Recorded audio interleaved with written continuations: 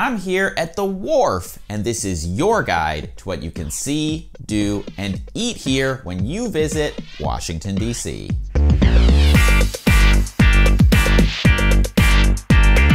This is the third video in my Washington, DC Neighborhood Guides for Visitors series. So if you dig this style of video, make sure to give it a thumbs up on YouTube so I know there's demand for more. And check out the other neighborhoods that I've already covered, which I will link to in a playlist in the description. The Wharf is an area of DC that people tend to have strong opinions about. Admittedly, it does have noticeably different vibes than other areas of the city. Specifically, it does not have the same old, historic feeling that a lot of other neighborhoods do. That said, Trip Hacks DC is primarily for visitors, and I think that the Wharf is a great spot for visitors to make their home base. So, we're going to cover everything from where you can stay at the Wharf, how to get here, what to see and do, and my favorite places to eat. Washington, DC does not have official neighborhood boundaries, but the definition of the Wharf, to me, is pretty clearly defined as the narrow sliver between Main Avenue on the east, I-395 on the north, the Washington Channel on the west, and M Street on the south. Phase 1 of the Wharf opened in 2017, and Phase 2 in 2022. Depending on exactly when you're watching this video, Phase 2 might not be entirely built out yet, but it is getting more and more developed each month. Now, let's talk about getting here and getting around once you're here. Unfortunately, there is no metro station at the Wharf, but there are two relatively nearby. The L'Enfant Plaza station is about a 10-minute walk from the northern end of the Wharf, and the Waterfront station is about a 10-minute walk from the southern end of the Wharf. Generally speaking, the L'Enfant Plaza station is more convenient for most visitors since it is on 5 different metro lines, whereas the Waterfront station is only on one, the Green Line. The biggest downside to the L'Enfant Plaza station is that it can be tricky to find your way into the station. But the good news for you is that I recorded a short video with detailed instructions to do exactly that. There is a free Southwest neighborhood shuttle that will take you from the Wharf to the L'Enfant Plaza metro station, to the National Mall near the Hirshhorn Museum, and back around to the Wharf. And while a free shuttle bus is great, and I'm never going to complain about it, I've often seen it operate with only one vehicle. So you may have to wait, depending on how lucky or unlucky you get with the timing.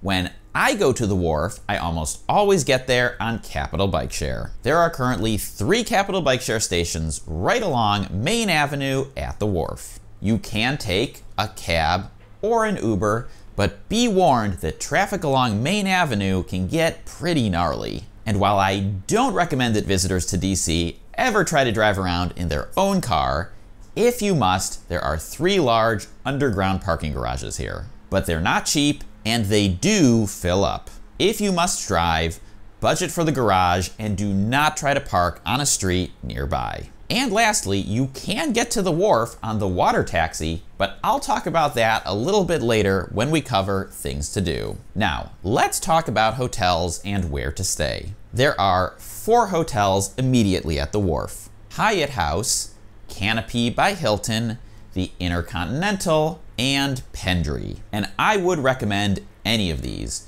So check out the rates, see which one is the most affordable to you, or which one is in the loyalty program that you prefer. Any other hotel in 2023 that has the word Wharf in its name is not actually at the Wharf, so be careful with that. I will leave direct links to these 4 hotels in the description so that you're booking the correct ones. Now, let's talk about what there is to do once you get to the Wharf. I think for many people, the main reason that you come to this area is to listen to live music. The Anthem is what I would call the big theater at the Wharf. It can host up to 6,000 concert goers, and where you can see performers like the Foo Fighters or Billie Eilish or Morrissey. Artists that can fill up and sell out a big venue, but maybe not big enough for an NFL stadium. The two smaller venues at the Wharf are the Pearl Street Warehouse and Union Stage. You might not find huge acts at these stages, but you can still listen to some awesome music nonetheless. Over the summer, you'll also find free outdoor concerts here. Music ranging from jazz to go-go to pop cover bands. Of course, it wouldn't be the Wharf if I didn't talk about getting out on the water.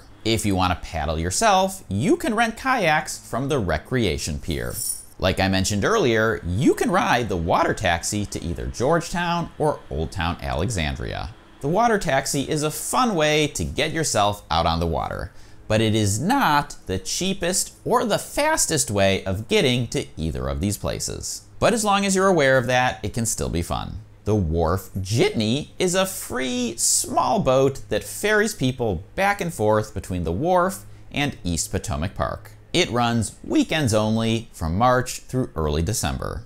And there are many privately owned and operated river cruises, many of which will depart from the Wharf. Back on land, the Wharf has all kinds of special events in every season. I'm here recording this in July, and DC just hosted the MLS All-Star Game. So there's been lots of fun events for soccer fans here this week. In the spring, the Wharf decks out for cherry blossom season and hosts a pretty big St. Patrick's Day celebration around the same time. In June, you'll find Pride events happening here, as well as free outdoor movies, dance nights, and exercise classes. In the fall, the Wharf hosts a big Oktoberfest. And in December is the Holiday Boat Parade and the start of winter ice skating season. So whatever season you're in DC, there's a decent chance you'll find some kind of special event happening here. Now, let's talk about food and where to eat.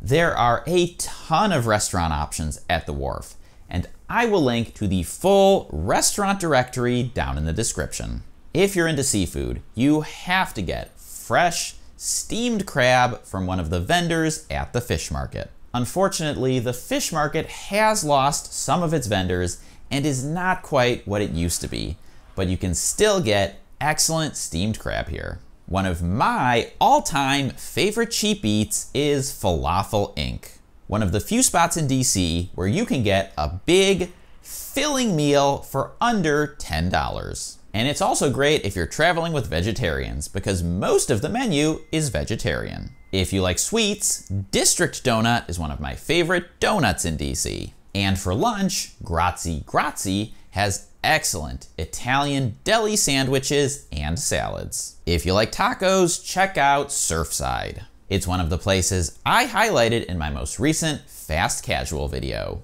If you're a burger person, Lucky Buns just opened a new location in Phase 2 of the Wharf. While it's a never-ending debate about who has the best burger in town, I know a lot of people who would vote for Lucky Buns. Now, I am a big fan of oysters on the half shell, and both Hank's Oyster Bar and Rappahannock Oyster Bar are excellent choices for your oysters. For coffee, my current go-to spot is Colada Shop, which is a Cuban cafe which has excellent Cuban food in addition to coffee and cocktails. You might not think of a concert venue as a place to go for good food, but Union Stage has surprisingly good pizza if you're craving it. And I want to acknowledge that almost all the places I've mentioned so far are more of the fast casual type places, because that's just where I tend to go. But the Wharf has lots of highly regarded sit-down type places too.